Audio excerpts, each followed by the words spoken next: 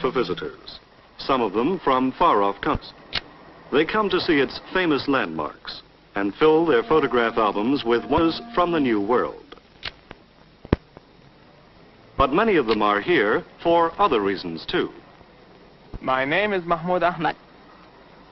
I am fascinated by your city with its many bridges linking it with the rest of the United States.